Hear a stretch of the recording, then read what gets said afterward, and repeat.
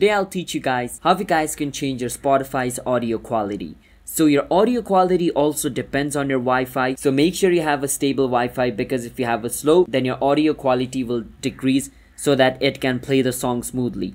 So for this, first you want to click on your Spotify's profile picture at the top left corner of your screen. And from over here, you want to click on settings and privacy, the last option. From over here, scroll a bit down and click on where it says audio quality.